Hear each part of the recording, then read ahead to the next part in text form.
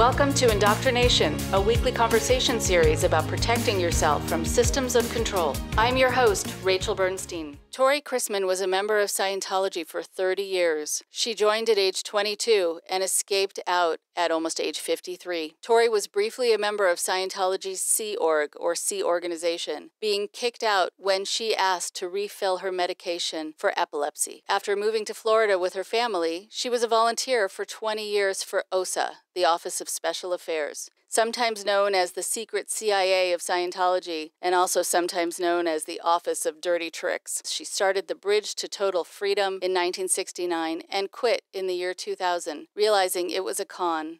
Once she escaped out, she began speaking out. After Scientology kept harassing her, she developed her own YouTube site, and she now has 17,000 subscribers with over 4 million views. Tory stresses that people should do their research and always make up their own minds. Let's go talk to her now.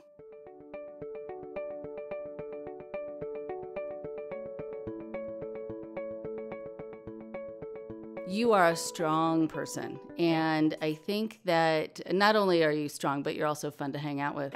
But too. Thank you. But I think what also is kind of amazing is that sometimes when you're pushed in the ways that you've been pushed, you find out what you're made of. Right. And so now you have made how many videos about your experiences in Scientology? I've now made over 800. Oh. I have 4 million subscribers. I have 17,000 subscribers. Okay. I have 4 million hits on my YouTube site. And most of them are out of my bedroom. You know, it's kind of funny. It's just, I wasn't going to do them. And then in 2008, Anonymous showed up.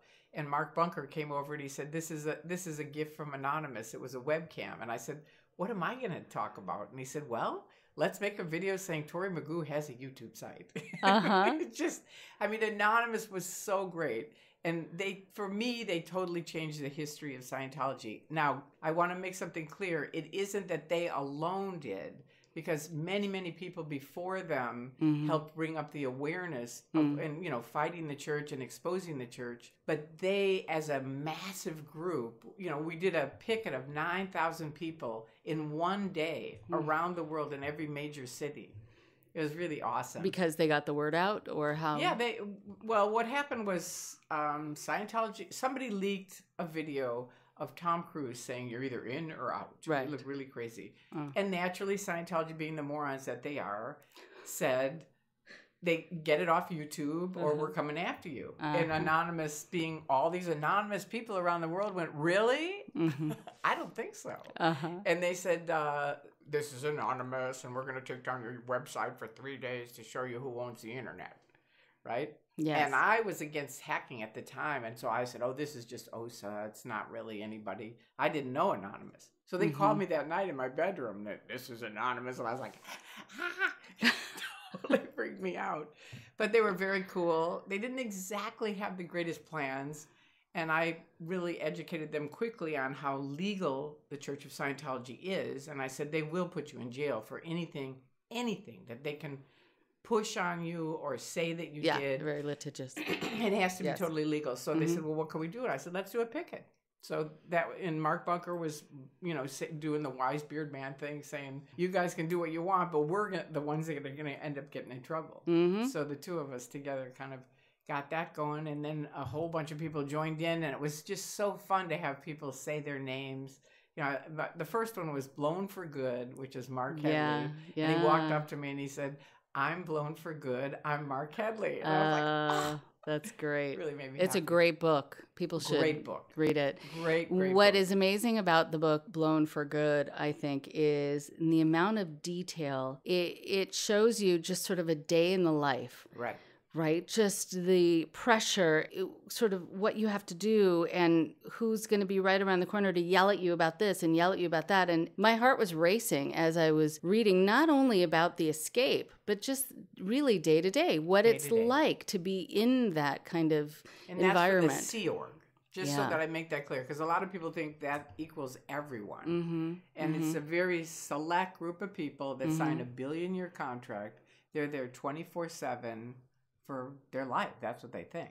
Right. So but the thing I also loved about Blown for Good, that book, and Mark, is that it's funny. Yeah. He keeps a humor in it, which really helps. People have mentioned that to me as far as my videos too, because it's such a dark subject. If you just keep it all black, people, it's just like they just plug out. And I think also it shows a certain amount of bravery, being able to, and distance, right? If you have the distance from it, Right. and you can laugh about it, because so much of it is just so over the top and Right. ridiculous. Right.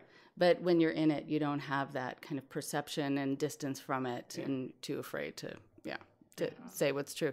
Also, if you use certain expressions or acronyms or all that, I'll probably stop and explain. Great. So you were saying Sure. OSA. I know you said originally it's Office of Special Affairs. Can you tell people about what the Office of Special Affairs does? Okay, originally it was called the Guardian's Office. Mm-hmm. When I got in 1969, and they had the Guardian's Office, and nobody knew what they were doing. It was all top secret.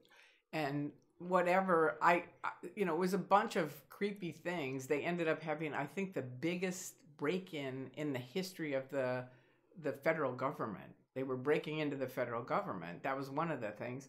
And that just blew up. They had a raid at now Celebrity Center. It used to be the Manor Hotel. And they raided. I lived there. And they had but I just moved out. And they raided there. And they found all these programs. One on Paulette Cooper, who had just gone into Scientology. She's a journalist and a wonderful person. Mm-hmm. And she thought, well, I'll check out Scientology. She goes in there, writes a little paperback book about the scandal of Scientology. And they went nuts. They tried to sue her, I think, a ton of times, and tried to put her in prison. And it was called Operation Freakout. And it was close, but they had this big raid, and they found Operation Freakout, which she'd been saying, look, they're doing this stuff to me, and no one would believe her. Back then it was so tricky. That's one of the things I really want to emphasize, is that people in this day and age have such a luxury of exposure, and it's really important. Like it just, when I see people attacking people, journalists like Tony Ortega, you weren't there when we would have given anything for one article, for one TV show, for anything, for somebody to help expose and back up what we were saying. Right. But the media would not touch it until Anonymous showed up. No. They just would not touch it. They would do interviews with me. They would call me. I would do an hour-long interview. It would be 3/4 Tom Cruise and 2 seconds of me looking the worst that I looked in an hour. Right? Always. And it pissed me off. I wrote Oprah. I wrote everyone. Nobody would touch it. So now we have the luxury of different people, yourself included, doing these podcasts and interviews. And then slowly you see people starting to get picked apart. OSA's thing, I worked for their top secret mafia, and they had 3 goals for the internet. And I didn't know I knew nothing about what their real purpose was, because it was just my best friend and auditor who said, we need some help on the internet. Could you help us? And I said, yeah, sure. So he said, this was in the 90s. And he said, we just need you to open an account. Just one account, walk in. They don't open accounts anymore. They won't at all. If you walk in, you have to do it on the internet. And this was way new to the internet for everybody. Right. So other people that have been on the internet forever are born on the internet, are like, huh? But this was before the internet really got going, or just got going. And so anyway, I got in. I wanted an email and a password. I got it, brought it back to him. He had a grin from ear to ear. I said, what? He said, you just changed the history of the internet. That's all I'm going to say. And I said, how can I change the history of the internet when I don't even know what it is? Right. But point being, they paid me to fly around the United States and open up these phony accounts. I kept saying, what are we doing with this? And they'd say, we're not going to tell you, because you know me. This was my best friend and auditor. You trust me. I would never do anything illegal. So I was like, okay. And he said, and if I tell you, they're going to put you in deposition, and they'll keep you in deposition. And you don't want that, which is really what the Church of Scientology does. So it's like mind control. And I went, yeah, you're right. I don't. Okay, don't tell me. I trust you. It's fine. So I'm opening these accounts. I'm too afraid to read the internet, which I know, again, sounds crazy to people that were born on the internet. But back in the dark ages, of like the 90s, people, one of my friends went crazy. She went insane. And Bill Yachty, the guy that got me to do this, said, Tory, she only went insane because she was reading the internet. Now, again, I know people that are born on the internet or even people later are laughing, going, how could that be? But back then, it was like, really? And you have to get, that's why I call it the Scientology Truman Show. Because it's like when you're in, if you haven't seen that movie, The Truman Show, watch it. Because that is Scientology. And you cannot see the walls. And if you start to see the walls, they cut off the people you're talking to. Yeah. Or get you to cut off from them. Right. Or your family, anything. And I think also one of the best ways to keep people from information is to make them afraid of it. So something bad is going to happen to you. Right. Something bad is going to happen to you if you're also in connection with someone who's an SP, a suppressive person. Right. What is going to happen to you, or what is already happening to you because you have an association with someone they call an SP? What's the threat? I'm going to answer that, but first I want to finish your first question, which is what is the Office of Special Affairs? Yeah, oh, sure. So once the Guardian's office happened, and they sent 11 people to prison, including Mary Sue Hubbard. L. Ron Hubbard said, I would never do that, even though we have people that are now out that say he wrote the programs. Of course. Of course. But he was in charge. He sent his wife to prison, and she was never seen again. That was it. I mean, she was only there for a year, but then they kept bodyguards on her. I'd see her at the AMC or something. She'd say hi, but that was it. That's all she could say. Mm-hmm. So they morphed into the Office of Special Affairs. They made an announcement saying that L. Ron Hubbard would never do these kind of things that these awful people have done. And so now the Guardian's office is canceled and the Office of Special Affairs is created. And it's just PR and legal. That's all it is. We're just helping grow our church, right? And it's sort of like, okay. And again, you're in the Truman Show. It sounds good. It looks good. It seems right. You know, why would they do anything bad? You know, I know people listening to this now, there's so much information out there from so many different people. It's hard to imagine that just a short time ago, people, you know, in the 90s, and even people that are in Scientology still, they don't know. They can't see the walls. They really don't. They see the blue sky, like in the Truman Show. Yeah. They can't see it. They can't see it. It's very true. And some of them, even if they do see it, they don't want to leave. And that brings my answer to your question of suppressive people. They're in there and they know if they leave and speak out at all, sometimes even if they leave, they're going to be declared a suppressive person, which L. Ron Hubbard said was the most evil person on the planet, which I am. And they compared me to Hitler in a meeting with all these ministers. It was really funny. Oh, wow. Let's see. There's only a few SPs. Hitler was an SP and Tory's an SP. Oh. And I just wish I had one photograph of the ministers. It was like probably 30, 40 ministers, and they're all looking at me going, Tory? It was the end of the meeting. And this guy that had walked in hated me. He was like a opinion leader, minister here in L.A., and he just gave me this filthy look. And you could tell they had been telling him shit about me all week. Right. And I said, all right, let's see how it goes, man. And by the end, they lost.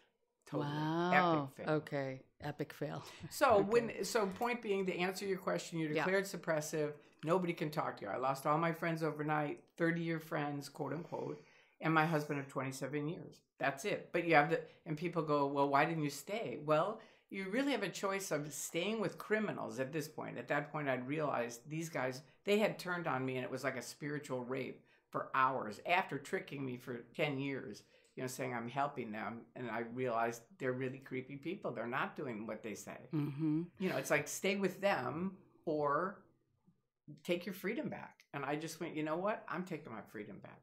That's it. What an incredible time, though, a frightening time and a lonely time.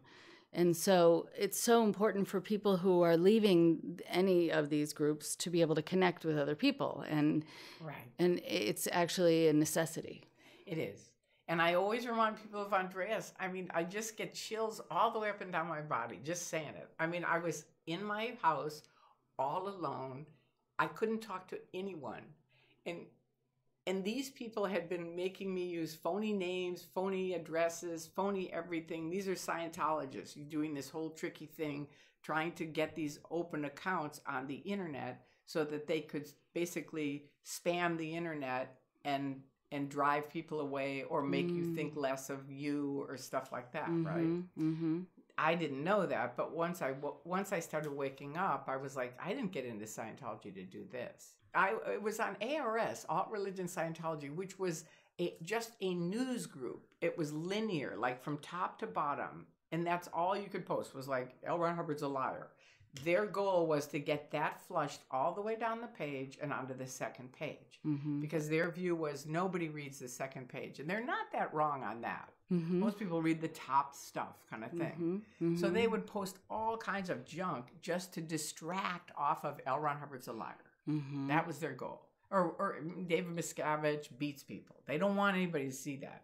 So they would just slime all of alt-religion Scientology with anti-psych stuff. The day that I finally looked, I realized they started acting mafia-like, and I grew up in Chicago around the mafia, and I thought, wait a minute, something's wrong here. And I thought, I got to go look. And I looked on ARS. I hadn't read it at all, which is a thing people get mixed up because there's interviews about me on the internet where they say I had been posting anti-Scientology stuff, and I wasn't. That's not true. Not for them, ever. Right. I never did. I was afraid to look at it until right now. And I went and looked at it in June of 2000.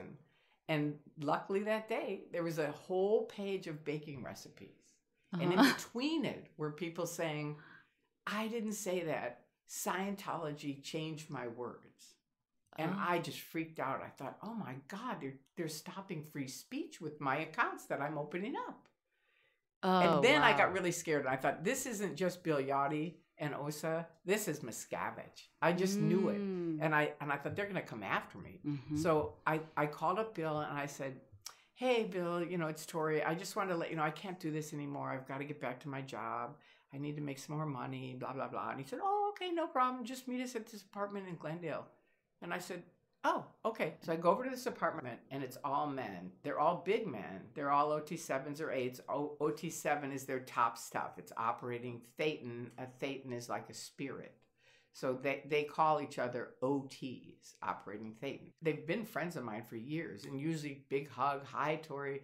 I walk in, and they're like, hello, hello, hello. The lights are really dim, and I'm thinking, okay, something feels very weird here. Very weird. And Bill is not there. And all of a sudden, and this guy Gavino ran the whole program. There was only about 5 or 10 of us in this whole program. So all of a sudden, bam, the door slams open. Gavino comes walking in with Bill, and he starts screaming at Bill, I warned you about her. I warned you about her. And I look at Bill, my best friend and auditor, and say, he warned you about what? What exactly didn't you tell me? And it was a 2-hour, I called it a spiritual rape. They just kept yelling at me and screaming at me. What are you going to say? Who are you going to tell it to? All this shit.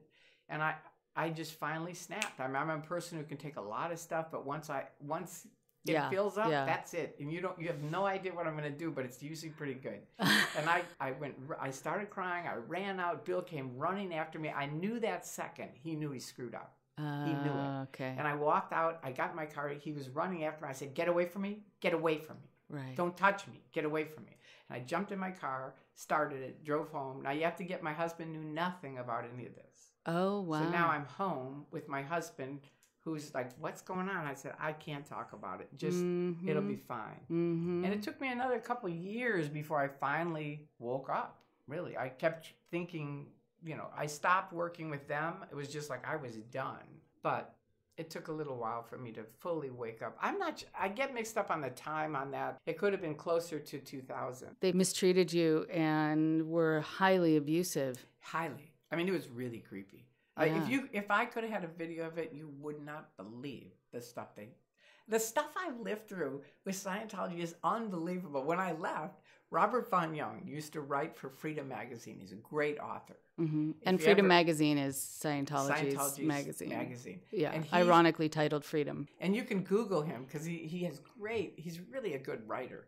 But he called me every day and he said, look, someone leaving Scientology is like an abused woman. They're real nice to you and then you feel like you have to go back. And I said to him, listen to me carefully. Me going back to Scientology is the same as telling a Jew they're going to go back to the concentration camps.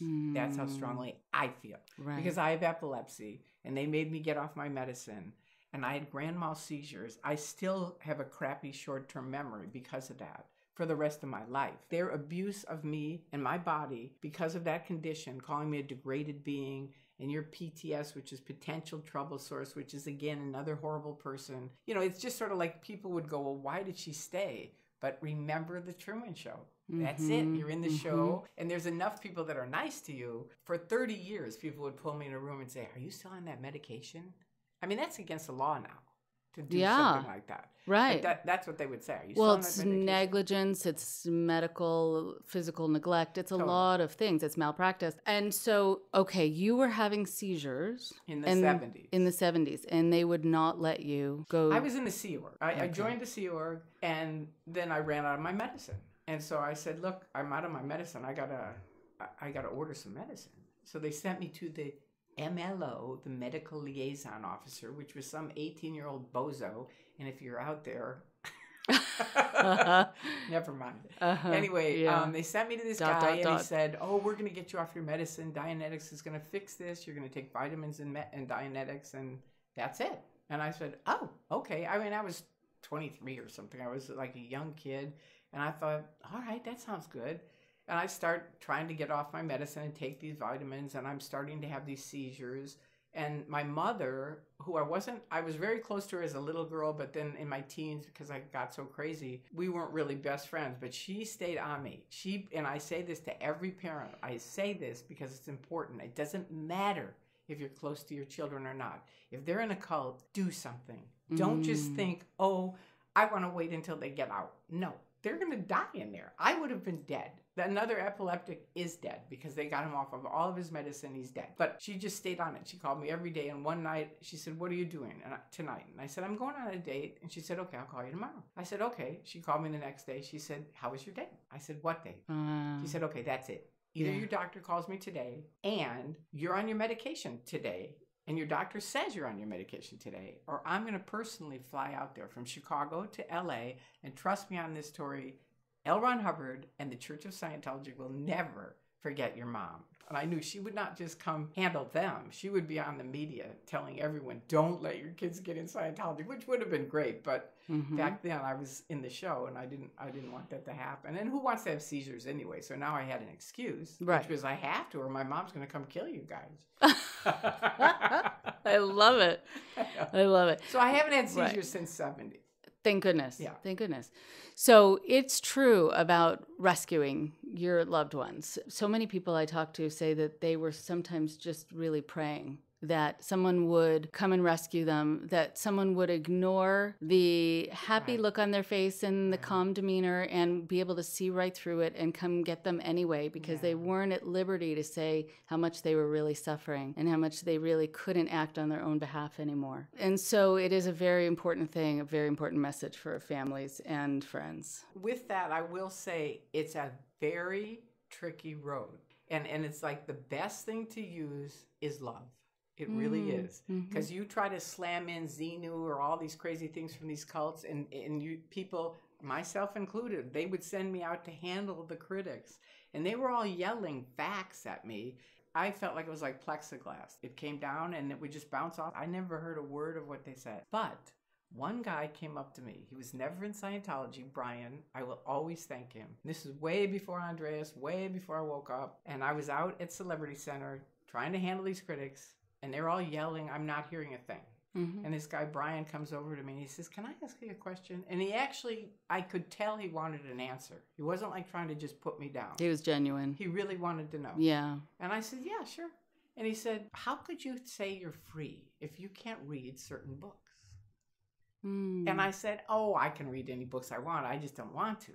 But again, just like Andreas didn't leave me alone. He stayed on it. He offered me a hand out of this nightmare, and then he stayed on it. When people were saying to him in 2000, don't talk to her, she's Osa, and all this other stuff, Andreas said, look, I'm in Norway. I'm just using words. That's all. I'm just asking her questions.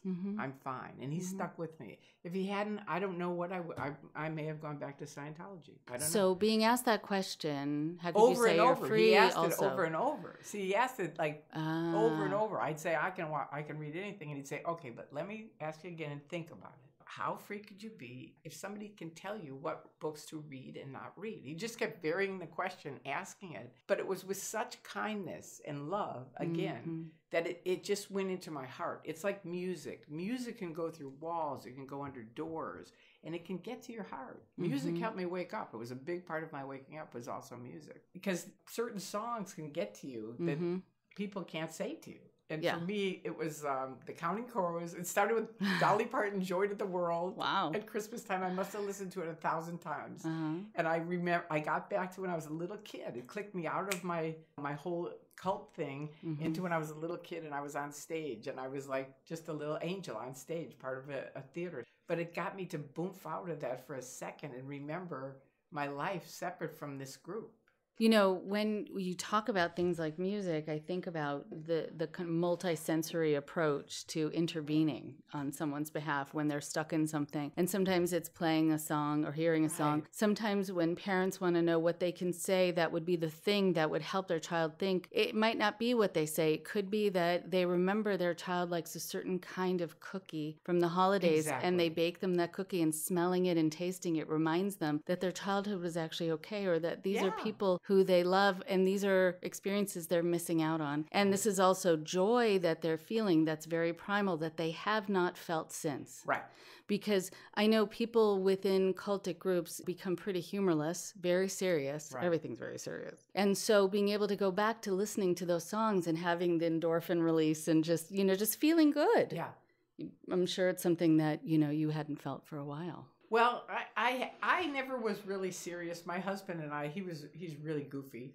And he's on the internet. You can see him with us trying to handle the critics. But interesting. He being really goofy. But so we had a lot of humor in our life in Scientology, but we weren't in the Sea Org. You know, they kicked me out basically because I had to get off my medicine. And I couldn't. Yeah. And so I finally thought, all right, forget it. But that's why I did a lot of things with the executives, because I always used to say I'm on the bridge next to the bridge to total freedom. Right. Because people would say, how can you do this? You're on medication. And Hubbard's against medication, which later I found out after I got out, he was popping pills all the time. The other thing about the internet is being able to get confirmation. And I remember them saying there was no such thing as an SP declare. And I had them. I mean, I had clients of mine would bring them in and say, this is what I just got.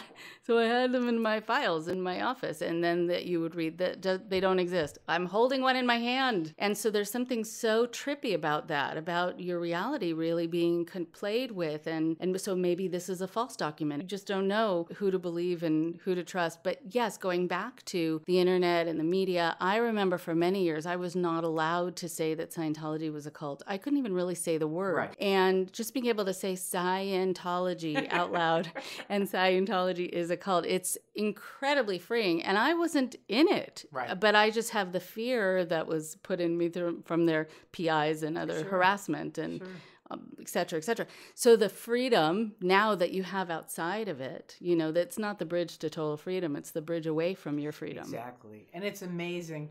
And if there's any Scientologists listening, which they do, I want to tell you that they build into your part of the Truman Show, the Scientology Truman Show, is that there's nothing for you outside. That everything, your whole internal freedom for eternity is in Scientology, right? And these people outside are either pre-Scientologists that are going to get in, or they are what they call WOGs, which Hubbard said was a wise old gentleman, which I found out when I got out. It's actually a racist term and really creepy, which I never liked anyway. I used to say, I don't like calling them WOGs. So then this one guy said, okay, we'll call them pre-Scientologists. Okay. So that means anybody who isn't in is a pre-Scientologist, or they're degraded beings, or just creepy people, you know, but there's nothing good out there for you. And I just want to tell any Scientologists listening, that is so utterly false. It's unbelievable. I mean, the help that I got, it makes me cry to this day, and I've been out for 18 years, but so many people came to my rescue and helped me. You're so brainwashed that there's nothing. Yeah. And then you get out and there's like thousands of people that are just wonderful people. And it's really a shock. It really is. I'm sorry. No, it's actually but really you know beautiful. What? I mean, I've been out 18 years, but I remember it so well. Yeah. And people that were like, you're being handed a tissue. Thank you. Or close to it. And you know, people that took me in, you know, like a couple of my friends let me stay at their house because my husband was trying to kick me out of the house. And after, you know, I went to Clearwater for a month, and then when I came back, he was like, well, you're out of here. And I really thought he was going to come with me. I didn't know they did the dirty tricks that they did until I decided to leave. And I said, what do I do? And Bob Minton said, just go to the airport. We'll have a ticket there for you. And I said, okay. So I called a van. I ordered a van to get there. And now it's Wednesday morning or something, and there's no van. And so I called the van company, and I go, what's going on? And they go, oh, somebody anonymously called and canceled the van. Now, I'm wearing a black shirt.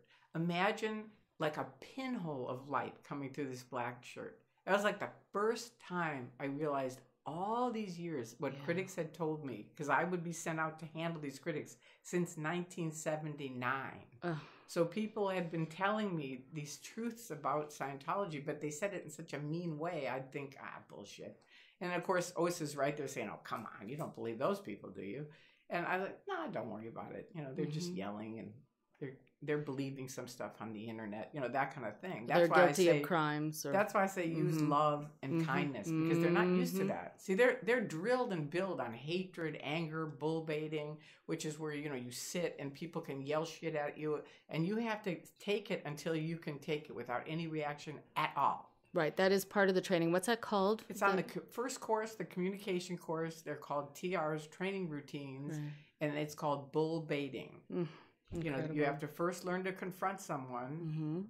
We did for 2 hours. You had to do it. Then they bull bait you, where they start yelling stuff at you and you know, break you down, and then you have to be able to confront it.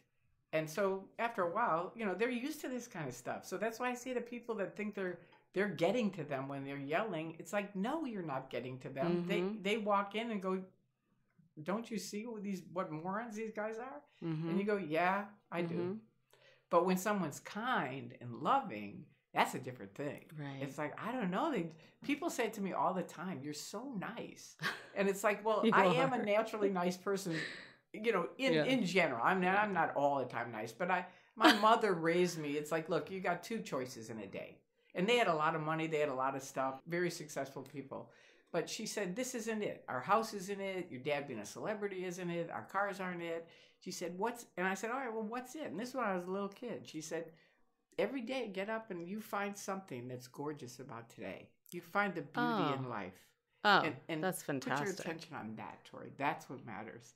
And it you know, like Spanky always says, you have the happy gene. And I said, I do. But, you know, it's a lot of it is how my mom raised me. Spanky Taylor, good friend of yours. She's in Going Clear. If you haven't seen that, that's a good one to see. Yeah, she's awesome.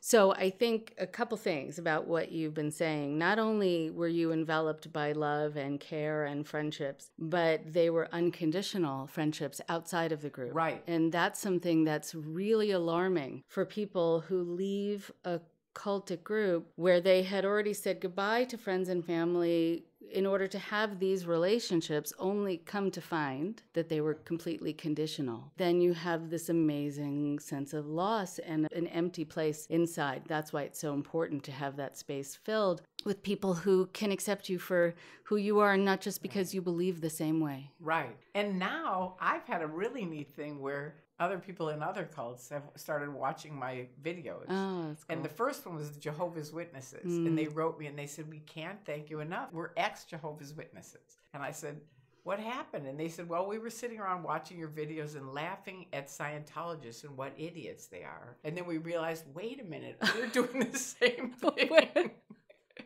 And this happened 2 months ago. I was at a gift show and I felt this little tapping on my shoulder. And I said, hello? And she said, I'm sorry if I'm interrupting her. I said, no, it's okay. And she said, I'm part of your YouTube site. I just wanted to thank you. And I said, I gave her a hug and I said, what happened? And she said, well, my children were in the Jehovah's Witness. And they started watching your videos and now they're out and they're free. So I just wanted to thank you. And so I was like, that's really cool. That's where you're getting really to other people in other cults. That's so fantastic. And it shows how similar they are. Right. And it also shows you that your cult leader didn't invent this. No. I mean, maybe some of the terminology, maybe some of the techniques, but really, I mean, I have this in the support group that I run where they say, oh, yeah, me too, or oh, yeah, us too. Right. And almost the exact same kind of manipulative tactics, like cult leaders and narcissistic partners have all read the same manual. Right. Yeah, it really is an incredible thing. So to come back to your story, so your van was canceled.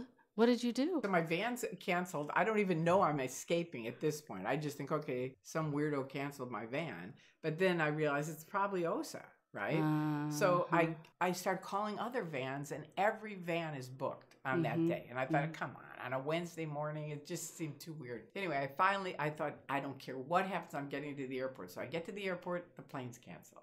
I helped train John Travolta, and I think, can Travolta cancel like a plane? I didn't know. I still don't know to this day whether that was just an accident or whether they had something to do with it. But the plane was canceled. Stacy had said to me beforehand, bring a phone. Now, everybody on this listening to it owns a phone, and most of you are probably on your phone right now.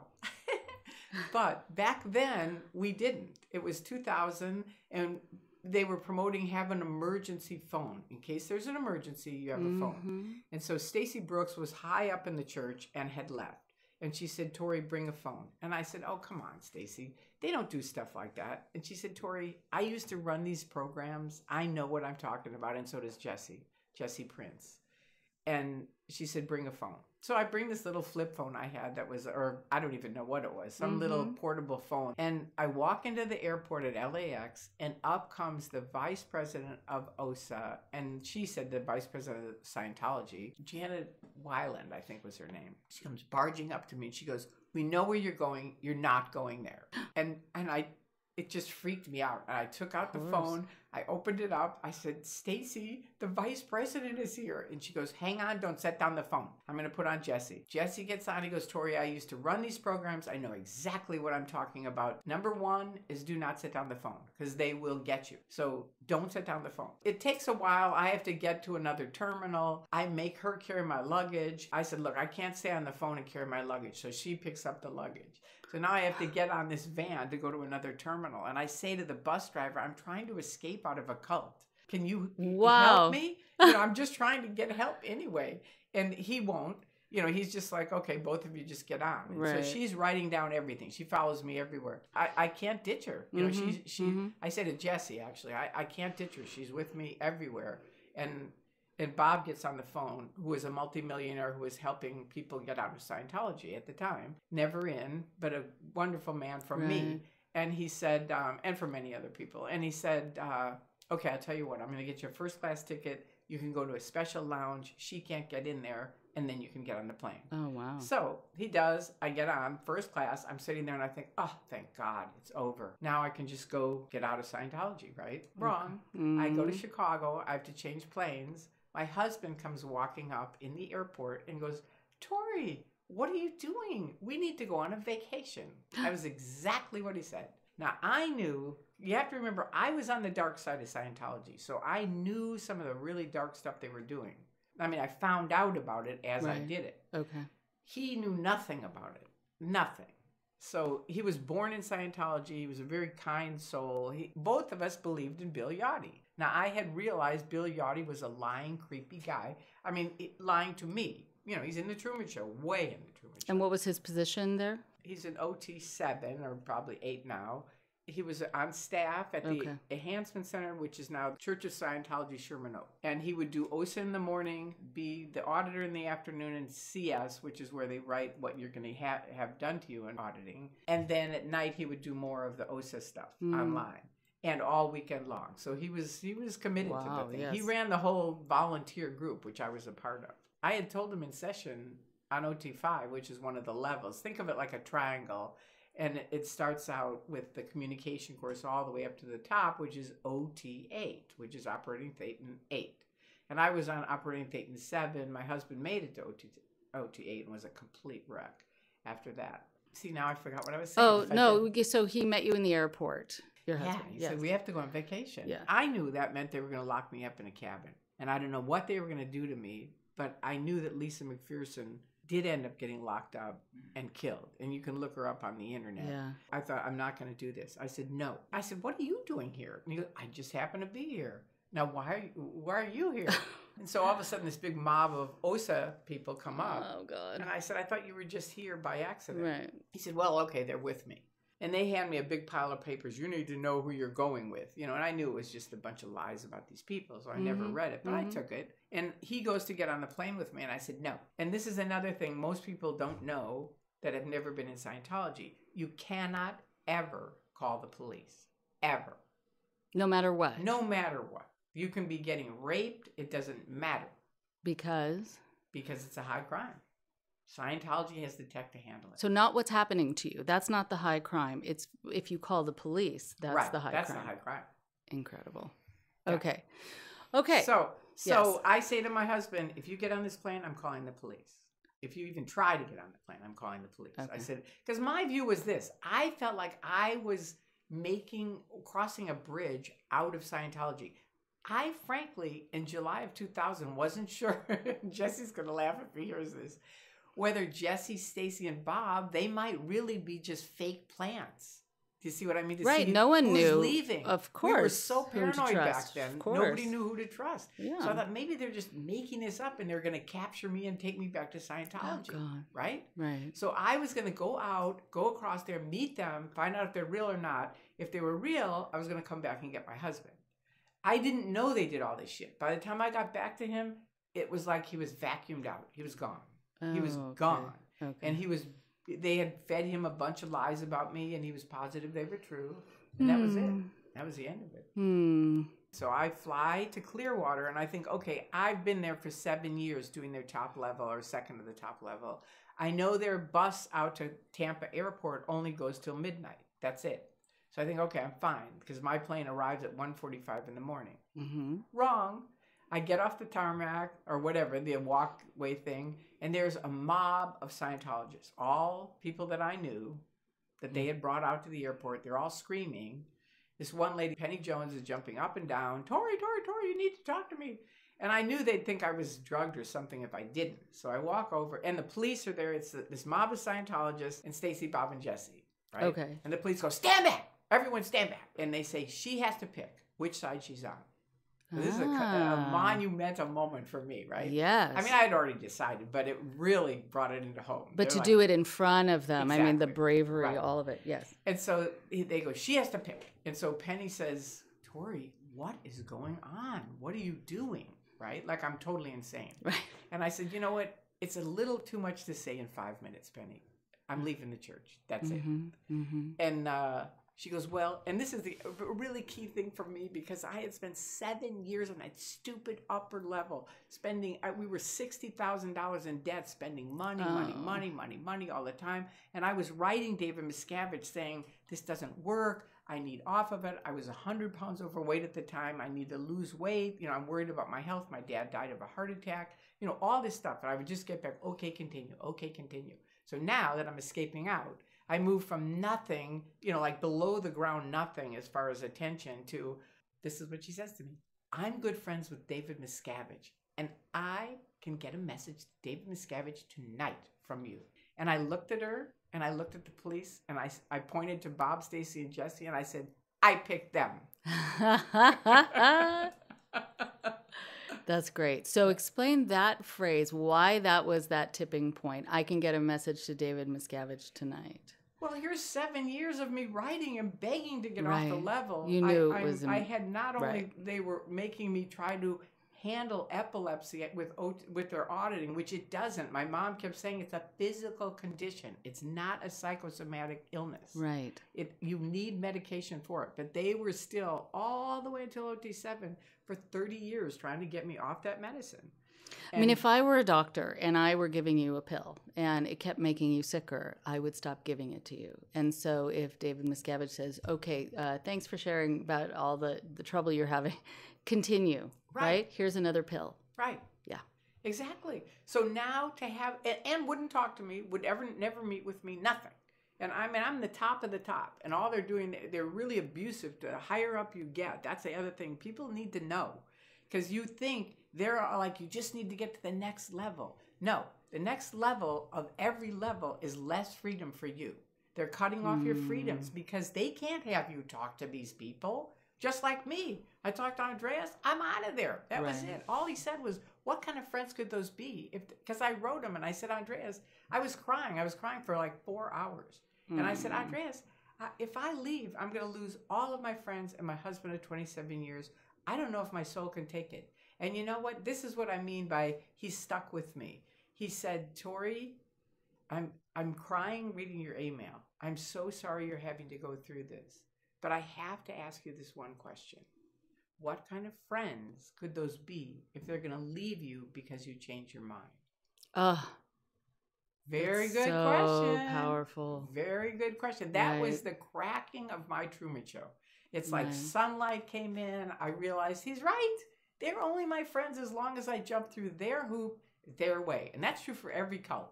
Anybody in a cult or an abusive relationship, they only love you as long as you do what they say when they say it. The second you're out of it or away from it, they're against you. And they start putting you down, making you wrong. You've got to go to ethics or whatever. You know, all that crap.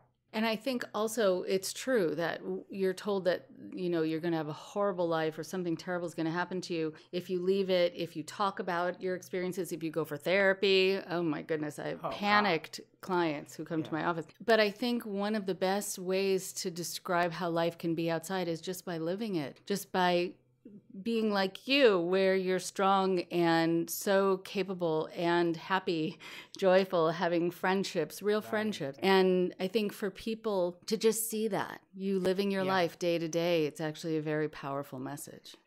And I'll say that to anybody. I mean, it might work a little bit, you might get a little bit of relief, but overall, it's just a giant trap with good cheese in the middle of it. You think, I can hop in, I'll get the cheese. You know, it's like, no, don't do it. You won't get out. First of all, I know, because I know some of the early guys that ran in the 50s, some of them started leaving when he started Scientology. They were Dianeticists. Right, and they said, we don't want to do this. Right. He didn't want those people to talk to the Dianeticists that left. So this was his way of declaring, they're declared suppressive. They're evil people. Don't talk to them. In fact, if you do talk to them, I'm going to declare you suppressive. Oh, wow. Right? Okay. And so that's why I call it the soul-sucking, multi-level, fraudulent business pretending to be a religion. That's Scientology. Okay. That's what it is. Okay. Because it does suck out your soul. It rips out your money. It pretends it's a religion when it isn't. And it's multi-level, meaning that if they declare you suppressive now, and this is especially germane to Miscavige. Hubbard, I will say, all the time I was there, and remember, I have epilepsy, so I was immediately declared a potential trouble source, meaning you must be connected to someone suppressive if you have any kind of illness. If you're gay, you're PTS. You know, which isn't true. I'm going to say that right away because I know I can talk to people and see them go, oh, that must be true. No, it isn't true. It's 100% manipulation and false and creepy. But that's what Hubbard said. And so from that, you know, he was trying to get people to, you know, he would say that declaring someone SP is the last thing that you should use. You should try to use Good Roads and Fair Weather, where you just talk about movies, history, whatever, but don't talk about Scientology. And just try to come together on things you can agree with, which I still think is a good point to this day for parents. Yeah. And then secondly, once he died, Miscavige is just now declare. You know, that's it. You're out. Right. And now so many families also who have left have certain parts of their family, certain members who are still in, who then they are disconnected from, or that person is disconnected from them, and they have to sort of write all these letters and get all this permission and to try to talk to them or to see them, and it just never works. Yeah, it never works. No. It's not designed to work at all. They don't want you in communication with anyone that has any knowledge. That's why they have all this internet stuff going on. You see all these people fighting on the internet. I've spent 18 years saying they have 3 goals to the internet. One is distraction off of any hot topic they don't want known. 2 is degrading any activists that they don't want listened to. And 3 is to just slime the area so that people go, I don't even want to post there anymore. Right. Okay. Okay. So it's an easy way to, you know, if you see that happening, I say just start posting facts again instead of arguing with a person about the person. I don't like Joe. Who cares? Right. Nobody cares. You know what I mean? They care because they're like, great. I've been with Yachty when he'll go like this. Bingo, let's go. And I go, let's go what? This was in 2000. I'm like, let's go what? What are you talking about? And he's like, well, I've had my 10, because he opened up 10 phony identities with the accounts I opened. And he would use those to distract or degrade people. I didn't know that, but that's what was happening. So now he goes, bingo, let's go. And I go, let's go what? And he goes, these guys are going to be arguing together amongst themselves for days, weeks, months. But what he was happy about was that a real critic or a real ex-Scientologist finally started taking on whatever distraction he was trying to use. They were now arguing about that. Right. And he was like, perfect. Yeah. They're going to be arguing forever. And they're totally off Scientology. They're not talking about Hubbard. They're not talking about Miscavige. This is perfect. They're arguing about golf. You know, or that person, you know, I don't like her. You know, it's like, perfect. Let them argue. They'll argue forever. Yeah. And we'd go to dinner. He'd say, let's go to dinner. We don't have to worry about it. They're going to be arguing forever. They knew exactly what they were doing. And I've tried to tell people this over and over. Yeah. Yeah. And what's the solution? Just keep posting facts. Right. That's the only, he said, the only thing I can't handle is if somebody doesn't answer one of my, you know, if they don't answer. Okay. Or if they post facts about, if they repost facts they don't want to know. So I know we have to finish up, but what I wanted to tell you was that, you know, there's so many contradictions within the group, which you can see once you leave it, and you can see a little bit while you're there, but you're not supposed to notice it or think there's something wrong with you for noticing it. That's the thing. But I think also knowing that you had this training routine where you're supposed to not react to the bull baiting, I know that there is this whole idea where, you know, the worst thing is the reactive mind. What I have noticed is that at least the Scientologists who I know have harassed them worst are so highly reactive. I've never met a more reactive group of people. Right. And so if there are Scientologists out there who want to harass me or harass Tory or harass anyone, they're sort of proving that Scientology is not working. Right. And so I just wanted to put that out there. Yeah.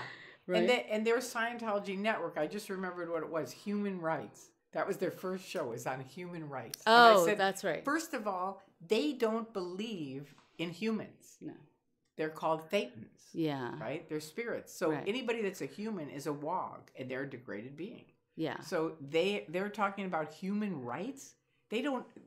All they do is stop human rights. Any kind of freedom to speak. Yeah. Walk up to any Scientologist. Now, for people they don't know, they'll be very nice, very kind, that kind of thing. But no. And here's the thing I always say. You don't have to believe me. All you have to do is go on the internet and look at both sides. Read their side and read other people's sides. And make up your own mind for real. And I always ask people this, because it's really checkmate if you were playing a chess game. It's like we, and I mean every critic, every ex-Scientologist, every anonymous person that's taken on the Church of Scientology, anybody, all the never-ends, everybody, we can say, look at both sides, make up your own mind. The media can do the same. Everybody, we're all on the side of truth. They can never say, look at both sides. They have to say, don't talk to Tory. He's really awful. Right? And she's this and she's that. She had an affair. I spent 10 years walking up to their staff saying, if I had an affair, who'd I have an affair with? I'd like to meet him. Right? And finally the YouTube people said, hey, guess what? They took it off your hate page. Right. But just knowing what a respectful stance that is, that you're giving people the benefit of being able to make a fully educated decision. Yeah, make your own mind. Because I don't, it doesn't matter to me. Right. I know, we all know, if people really honestly look at both sides, they will never walk into the Church of Scientology to become a member. Never. Not ever. One more thing before you go. When people are being manipulated by others, they're also often being financially manipulated, like in Scientology. We all know about televangelists who ask people to give them their last pennies as a show of faith, to offer up more to God so that they receive more in return.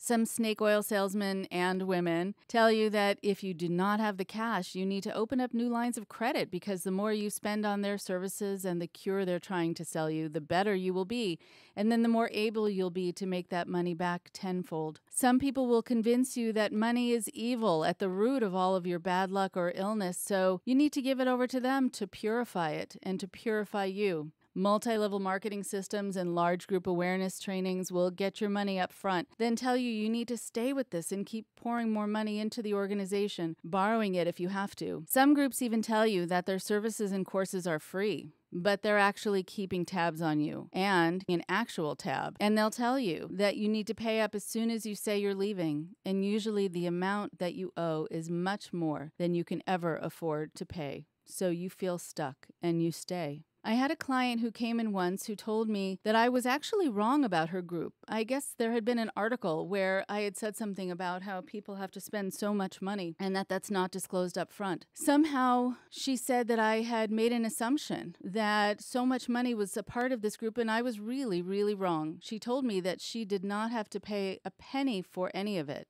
I knew that she did not have any money and had used up her savings, and that's why she had asked to see me for a very reduced rate, and in fact, sometimes for free. So I asked why she had no money now, if in her last few years in the group, she said she hadn't paid a penny. And she said, no, that's not what she meant. It's not that she didn't spend any money while she was in the organization. In fact, she had spent thousands of dollars, tens of thousands of dollars, in fact. So I asked how that happened, that she spent tens of thousands of dollars, but somehow it was still free.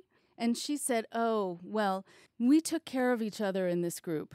That's what it was all about. I didn't pay for myself. That would have been selfish. My courses were free for me. But out of my own free will and my generosity, I helped to make it possible for other people to go by helping pay their way. It wasn't a fee. It was a donation I made on behalf of others. That's how we did it. Meaning, that's how people paid.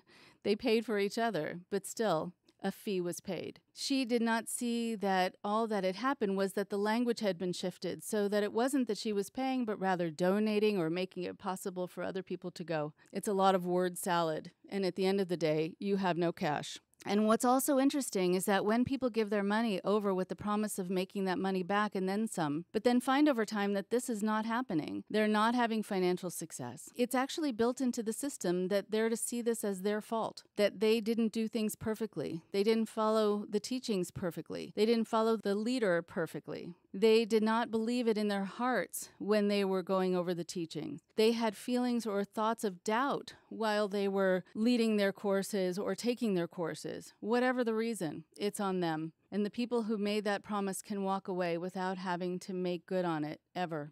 It's also very important to know that some of the organizations that we're talking about on this podcast use the money that people spend to pay for teams of attorneys who will then be used against you if you file a complaint, if you want to get your money back, if you want to speak out against the group or about any of your negative experiences there. You are paying the salaries of the people who will be making your life miserable and keeping you from having any recourse or justice.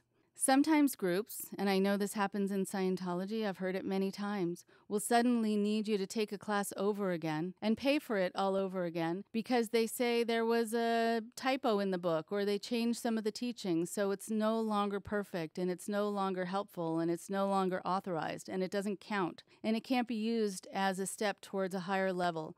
And then you find out that they were trying to make more money to buy a new building or to make more money so they could pay off their legal bills. Someone I know who got caught up with a psychic could always tell in the later years, right before she left this relationship, that there was an event coming up in the psychic's life, like the psychic's daughter was getting married, or they were trying to buy a new office space to do psychic readings, because just before this, she would be warned that she had something terribly wrong with her that she needed to pay the psychic more money for in order to be healed from and to prevent from happening. Many organizations also have tax-exempt status, and we know who they are. They keep all the money you give them, usually under great pressure, duress, and hardship on your part. So what is always true, though, is that the leader, the person in charge of any of these organizations, is the one who is living large off of everyone's donations. But it's never seen that way and never described that way. He or she is somehow being rewarded by God or deserves this all because of the sacrifices they're making to devote their life and all of their energy to saving you. So Rajneesh can have his fleet of 44 Rolls Royces while followers sleep on the floor, and somehow within that organization it's explained away and it somehow makes sense. But when you have the distance, the perspective, you get to see that all of the reasons given were just excuses for the leader to line his pockets, for the leader to fulfill her narcissistic need, for the leader to not give up his riches or toys or gifts. So be careful. If someone says something is free, but somehow you seem to be broke because of it, if somehow someone tells you that you will have prosperity if you give over your money, know that this does not make sense. It's a mathematical equation where A plus B equals poverty and eventual resentment. Remember that if somebody says you need to give them money or you need to spend money on what they're providing in order to be safe, in order to have all the answers, in order to be part of the most important group of people, in order to receive the gifts that you can only get there, and in order to be loved by God, hold onto your wallet and walk out the door. Talk to you next week. Indoctrination is available for download on SoundCloud, iTunes, Stitcher, and more. Please support Indoctrination at patreon.com/indoctrination. Subscribers receive bonus episodes, interviews, and other cool goodies. Send us an email at indoctrinationshow@gmail.com. Thank you for your support.